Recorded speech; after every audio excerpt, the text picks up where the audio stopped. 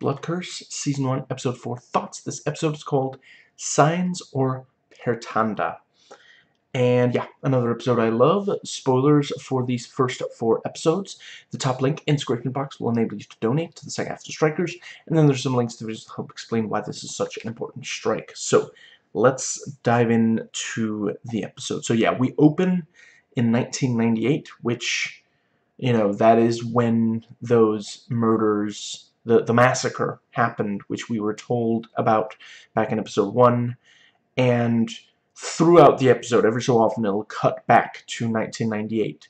And we see the you know, how Wulan's mother, and I guess we can't call him Wulan's father anymore. Adoptive father, I guess. Stepfather. Though she and her brother thought that they were they were genetically related. But yeah, we see how they meet and how the relationship forms. And I really appreciate that they waited until after he died to show us this, because now it is like this bitterly, like, they were so in love, you know, and now he's gone and she's devastated, and it hits so much harder than if we had seen this before, you know, yeah, before anything happened to him. So yeah, very nicely done. Excellent decision there. Whether I don't know if this was the screenwriter or the editor or who, but someone made an excellent call there.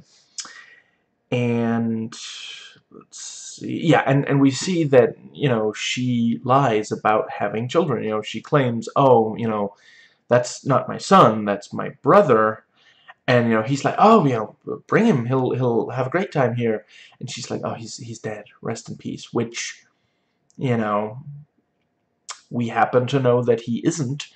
But, you know, a lot of women who already have children feel that if they tell men, you know, that they already have children, that's going to really, you know, tarnish them if they don't still have the father, and, you know, in some sort of romantic relationship with them. So yeah, again, you know, showing sympathy for, you know, there's been a lot of, I don't know about Indonesian media, but in Western media there's a lot of crap. Does Indonesia count as the one?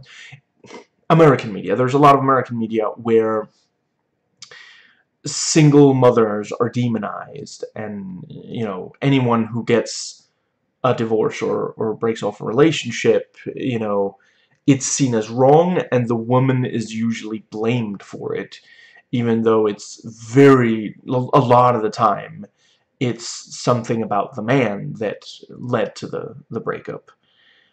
There's a lot of pressure on women to stay in relationships, so a lot of them, if they break off a relationship, it's because it got extremely bad. Love the tracking shot as we enter, is it called a funeral or is it a wake? I'm not 100% sure, but, you know, yeah, just like you are, you know, it's the kind of thing that you'd see from Brian De Palma, and yeah, love to see it. Really glad that it's still, you know, that we're still seeing that sort of thing, at least some. And holy crap. So the show was already really messed up, and I love it. I'm not complaining. I'm saying I love this. This is a new level of how morbid it gets. Like, you know, the dead body is lying there, and there's, you know, like a cotton in his nose, and then it moves a little bit, and they're like, what is going on, you know? And one of them suggests, you know, maybe you should take the cotton out. And then it gets all the way out, and some blood runs out, and then a bug crawls out. Oh, just so nasty. God, I love this show. And I'm not sure. I guess I'll just call her ma'am, because that's what Wulan calls her. But, you know, she approaches Wulan and says, you know, oh, you know, he gave me really great investment advice, and, you know, I have to wonder if there's going to be some, you know, because she and Wulan talk for maybe a minute or so, so I can imagine there's gonna be something there. You know, also in part because we now have payoff to the superstitious client is the word of Wulan, because you know she's like, oh, you know, my spiritual advisor said that, and then it turns out to be right. So this is, you know, we're starting to see Wulan become more receptive to the idea of the supernatural, you know, which is, of course, you know, she's the skeptic of a modern piece of supernatural horror, and gradually she's, you know, she's either eventually going to accept that she's wrong, or she's going to die because she refused to accept that, you know. So yeah, appreciate. I still feel like they're going a little bit too slow. I don't know if you know, this thing of 10 episodes was like a mandate, or if it does not completely feel like it was the decision of the writers, because there's a little bit of spin their wheels going on in this episode and the one before it. You know, I still maintain I do think the very first episode did a really great job. I you know, haven't watched the second. I've only watched the second episode once, and it's been what, 2 weeks, 3 weeks. I remember thinking that one also did a really solid job building, you know, but yeah, episodes 3 and 4, you know, I'm hoping that they'll be able to turn it around, and certainly we are getting a little bit more information, you know, about what's going on.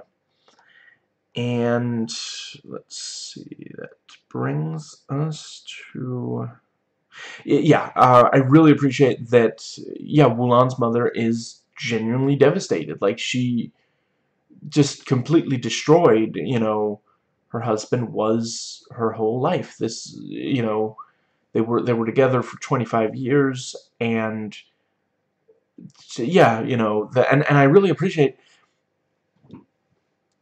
he was the Rock. We saw that. Not Dwayne Johnson, but he was her Rock.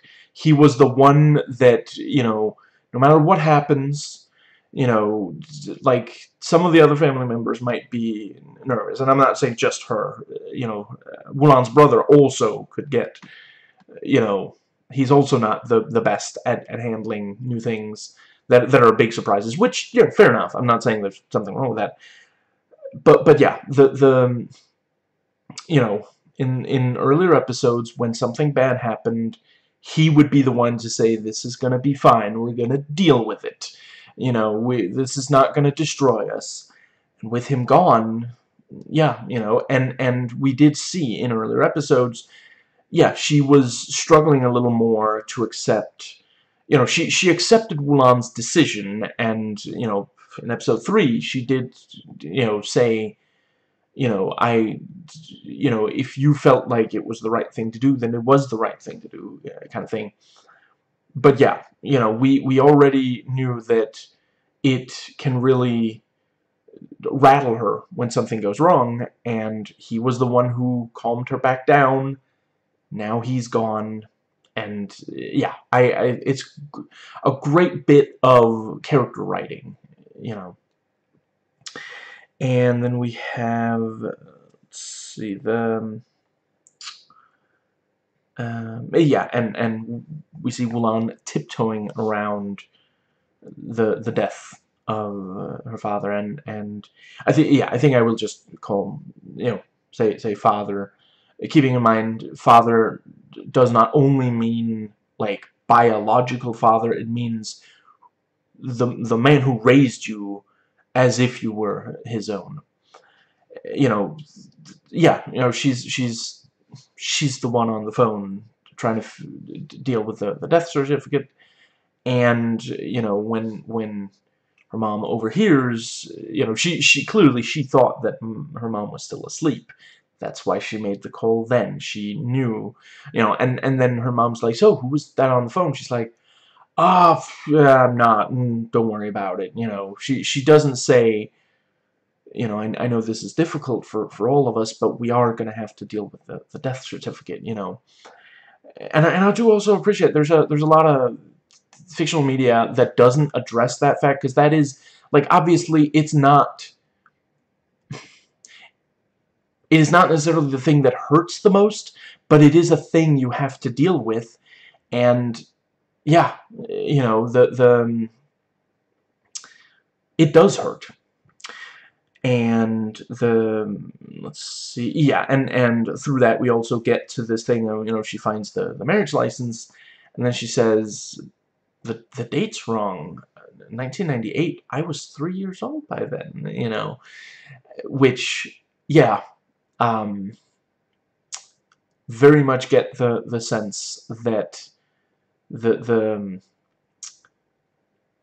I yeah. So obviously it is, you know, this reveals that Wulan's mother has been hiding this from them. I wonder who the father's. You know, my first thought is, could it be Bondon? You know, maybe, but yeah, I guess we'll see. And yeah, very tense at the hospital. The NDA, and they say, you know, we don't know what caused his death. You know, and yeah, it's the trope of this thing of, you know, rational scientists trying to explain away the supernatural kind of thing. So yeah, always a fun trope. And so ultimately the scene with the rain, like, the perhaps, yeah, the most important thing, the what's the word, the thing that it really serves for the story, for the narrative, is that,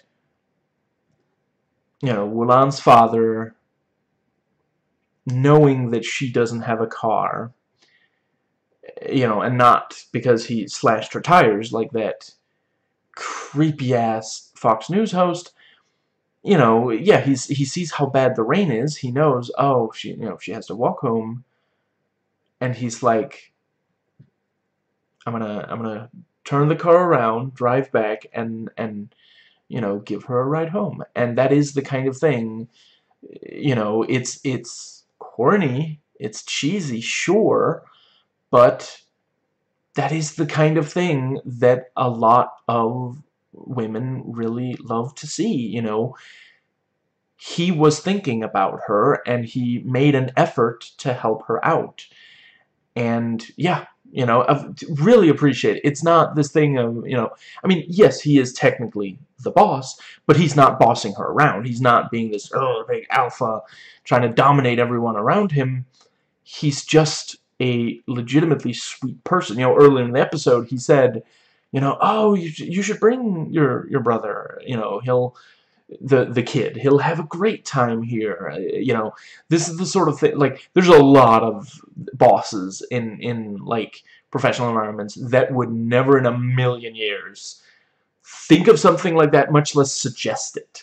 You know, they'd be like, oh, kid, as long as you keep him the heck away from me, we're completely okay, you know, kind of thing. So yeah, you know, he's a sweet person, which we already knew from earlier episodes, but he was sweet to an employee even.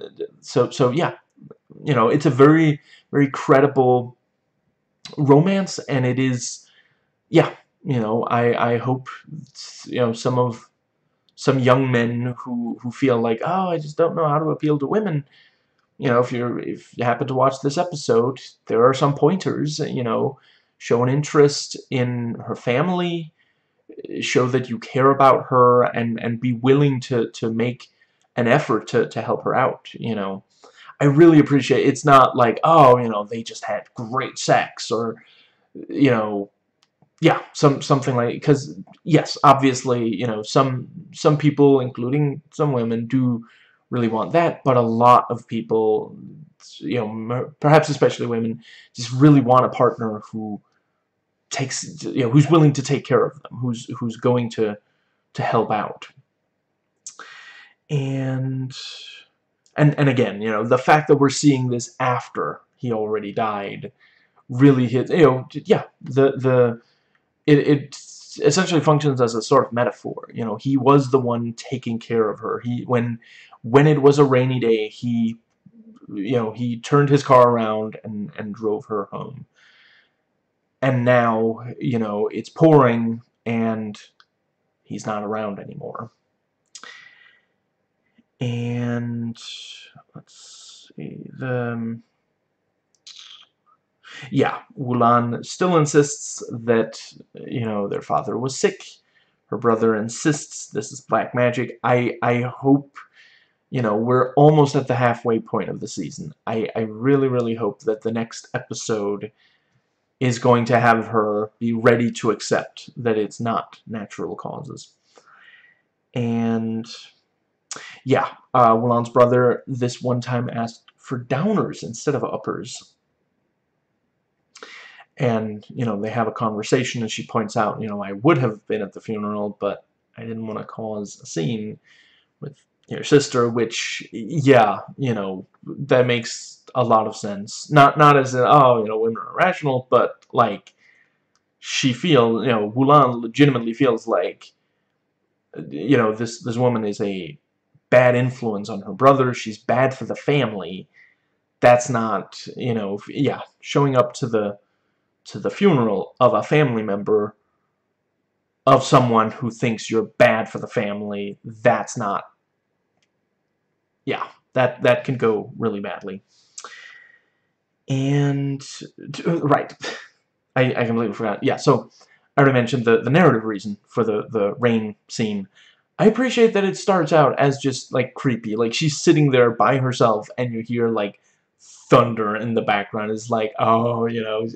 And ultimately, it doesn't turn out to be, like, super scary scene, but I appreciate that they fit in a little scare there. And yeah, so the nightmare that Wulan has, you know, it is not the gnarliest, it's not the most, like, visceral scare, but in my opinion, it is the most effective psychological scare so far in the season, in the show. I really love, okay, so evidently Indonesia has watched the Haunting, because I know a haunting reference when I see one. You know, she's like, Mom, what are you doing over there? And then, you know, Mom is right next to her, and it's like, whose hand was I holding? I mean, seeing, you know, very, very nicely done. And, you know, she turns back, and it's the father, and he comes right, and like, his face is all messed up, and then the mother's face is all messed up. You know, and you know, he's choking Wulan. Is that necessary?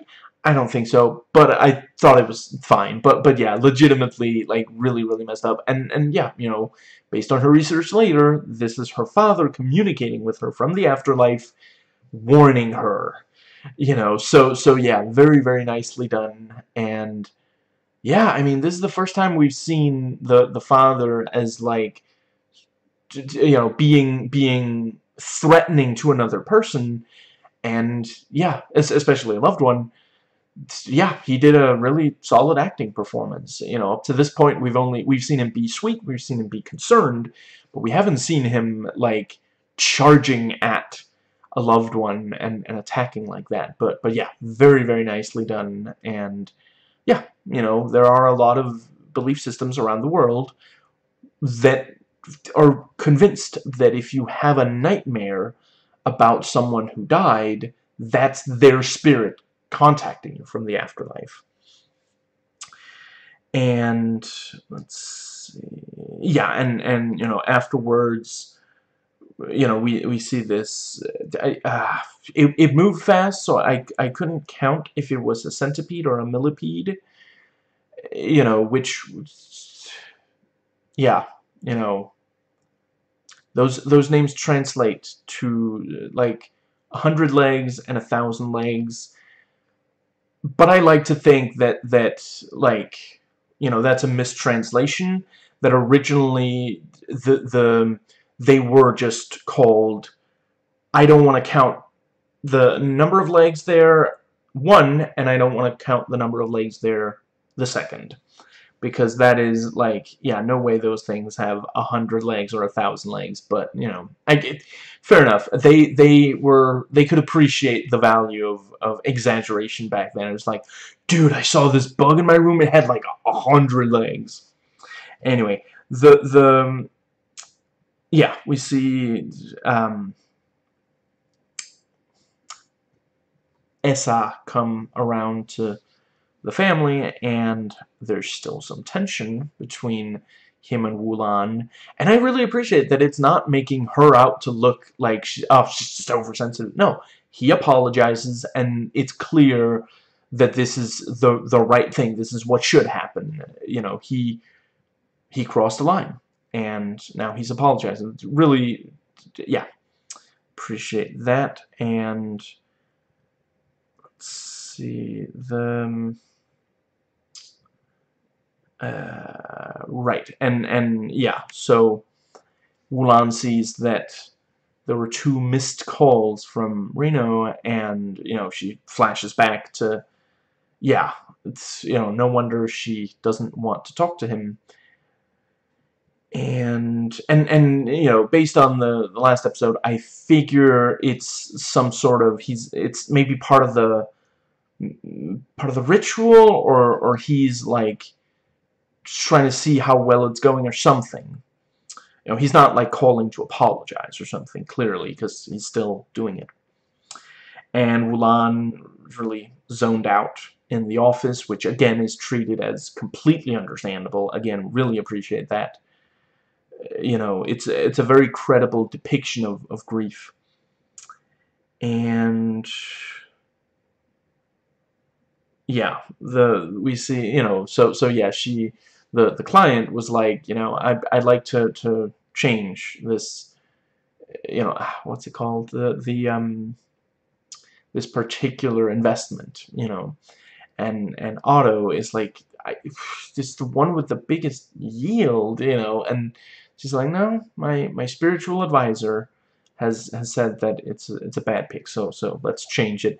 And then, you know, Otto sends Wulan this message saying, yeah, I guess she was right, and he jokes, you know, maybe we should hire her spiritual advisor, which is obvious, you know, he has no intention of doing any such thing. But yeah, it's again, you know, the rational, skeptical voices are being disproven, which, you know, I am a rational skeptic in real life, but I appreciate that for supernatural horror to work, you kind of have to throw us under the bus. But yeah, you know, we see Wulan doing some research, so yeah, that has also made it to Indonesian cinema. That's a very American trope that, you know, but yeah, and I appreciate the fact that, you know, yeah, she doesn't think, oh, it was just a nightmare. She is starting to be ready to accept the supernatural as part of what's going on here. Which, yeah, I could see how the nightmare could be the thing that really puts that over the edge. And let's see, then we have yeah, so the drug dealer does tell Wulan's brother about seeing the maggots. And yeah, at dinner, you know, Essa and, you know, Wulan's brother keeps asking Essa about his father, and, you know, yeah, he's called out for it, which is a very credible, like, dynamic, family dynamic, that, you know, the teenage boy is like being very pushy. You know, it's like we, the audience, know that he's right, but it's still like, dude, you met this guy like a couple hours ago. You've spent, I don't know, I guess, let's see, is it early in the dinner? It's, no, they've taken a bunch of, okay, so yeah, it's been maybe a couple hours of knowing him, and you're already, like, prying into his father's death. Like, that's, you know, yes, he is there in part because his father died, but he didn't, like, say, so, here's the details, you know, I've got some detailed images of his final moments, you know, but, yeah, Wulan's brother insists it's, you know, it's black magic. It wasn't an accident. It's not, yeah.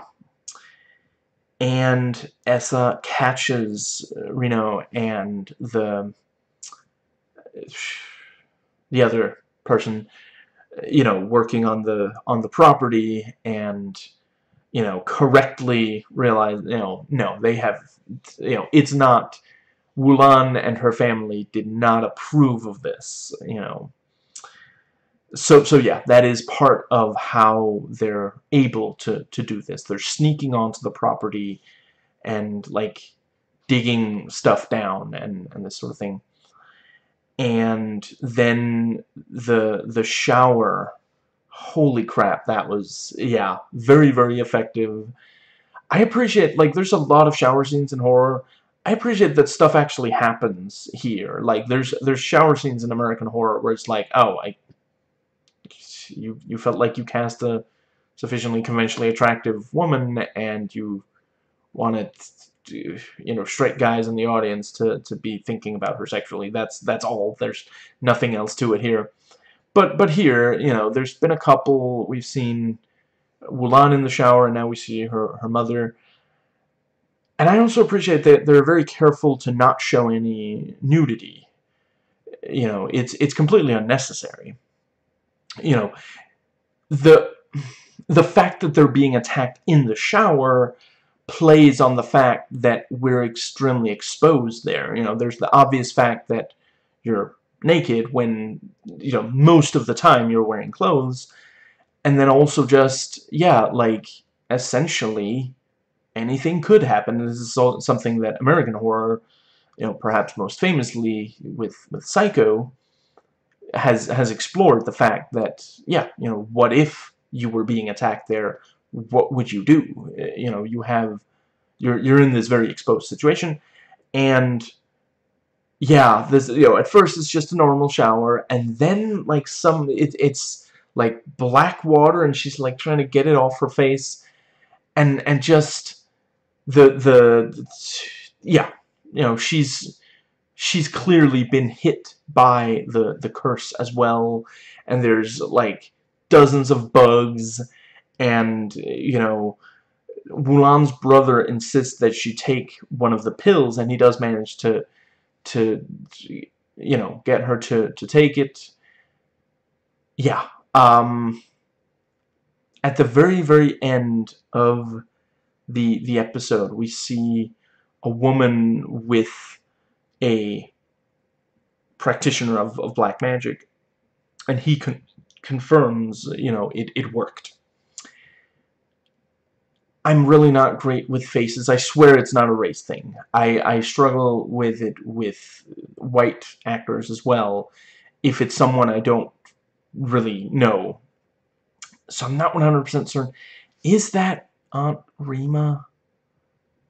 Or, yeah, I'm not entirely sure.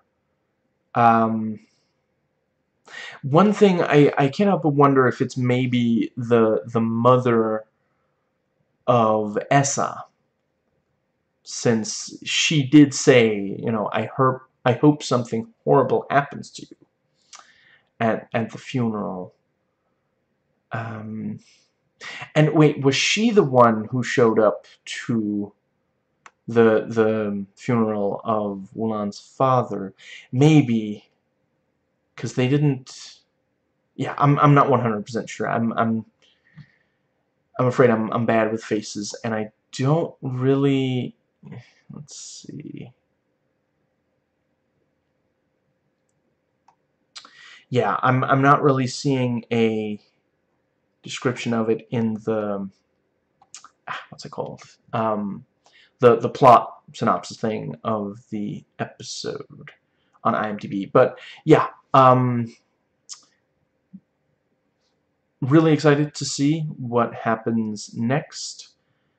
I am a little unsure if, I mean, does this mean that there are two different, like, factions using black magic on the family, and this, you know, yeah, the one we see engaged in black magic at the end of this episode is targeting the Wulan's mother, whereas targeting the father was done by Reno and that guy. Yeah. So, you know, there's let's see, what, 6, 7 episodes left of this season, so maybe they'll be able to tie that in. You know, certainly the fact that they're revealing it this early in the season suggests that they do have plans. You know, it's not like near the very end and then there's no time for a good wrap-up. And certainly, you know, it seems like by the end of this episode, Wulan is more ready to look into the supernatural as an explanation for what's happening to her family, what happened to Essa and his father. So yeah, you know, there's room for spending time on two different black magic practitioner factions. But yeah, that is it for...